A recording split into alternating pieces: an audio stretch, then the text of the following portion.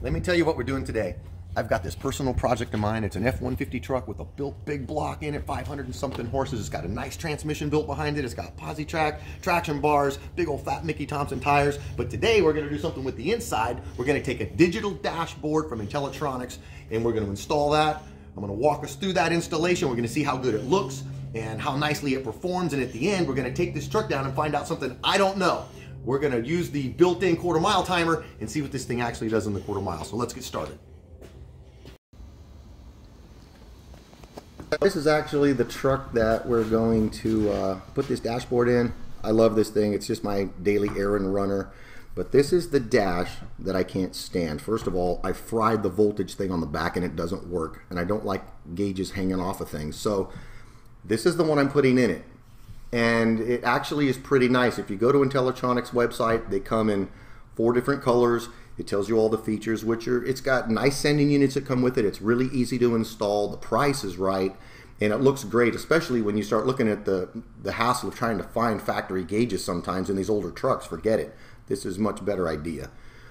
So, and I've gotten to know Intellitronix a little bit. There's a guy down there named Jim I've worked with, off and on because of some other products of theirs that I use, and I find everybody down there real easy to get along with. So I'm glad he really started getting me into these other things. Thanks, Jim. So back to this. So I have to take this ugly dash off. The first thing you're going to have to do is deal with this button, your dash, your light, and your wipers. Wiper pulls right off. The light button has a little spring behind it. You have to bend the little tang back. There's a little slot. You bend that little spring and it slides off. You need a little tool like this. It's pretty easy. I just thought I'd throw that in because some people are kind of perplexed by that whole thing. It's a trip. They've been on there a while. They're kind of hard. So once you get the outside bezel off, you can see your full instrument cluster. It's only held in by a few screws. It's pretty simple. It's a rather straightforward disassembly. I thought I was going to have to drop the column, but I didn't. That was nice.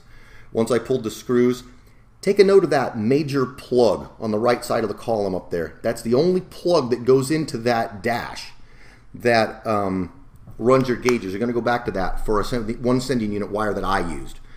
Here's the digital dash that we're going to put in it. And it comes with the dashboard itself, a piece of plexi that's not in this photograph. I forgot to add it in there. There's a small harness that goes to your speedometer sending unit. You've got your temperature and your oil pressure sending unit there. So a good place to start is to start putting in your sending units. So take your oil pressure sending unit, find the one on your engine. Mine was behind the intake manifold on the back of the block, and it leaked anyway, so it was kind of nice. I just unscrewed it, and you screw in the new one and run a brand new wire from there up to where your dashboard is going to be. Find a rubber grommet on the firewall or whatever. Then you go to your other 2 sending units. You've got your oil pressure sending unit done. Now to put in your temperature sending unit, all you have to do is find the sending unit on your engine. Mine was on the front of the intake. Unscrew that, put the new one in, run a wire back to where you're going to install your instrument cluster, back to the dash. It's pretty simple. You may have to get an adapter if your threads are a little bit different. Mine had a bigger port in the manifold than the actual sending unit had, but they're like $2 at the parts store. Very simple.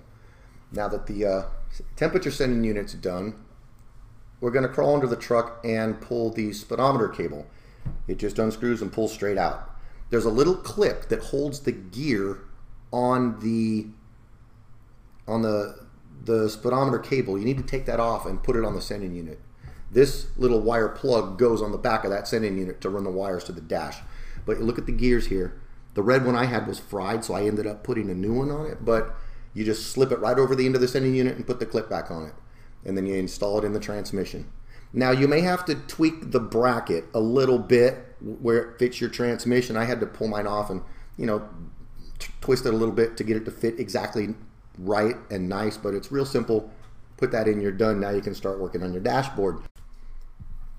So after you've pulled the nuts off the back of the gauges and they fall out the front of your instrument panel, you have a naked panel here with the outside bezel.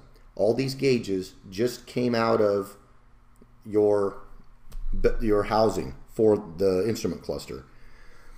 There's a ribbon circuit on the back. You don't want to remove that.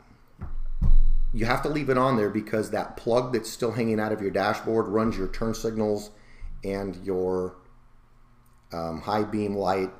And there's one wire that I used out of it. Instead of running a new wire to my fuel sender in my gas tank back up to the dash, I isolated the wire that was on the original harness and I spliced into that to save me the trouble of having to run a wire back to the tank. If you look on the back of the instrument cluster and look at the little ribbon circuit board there, the one I have marked F for me was the signal wire from the gas tank, and it corresponds with one of the wires on this plug.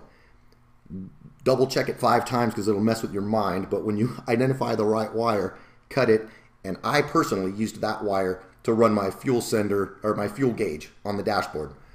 You can run a new wire if you want, but that's what I did to save trouble.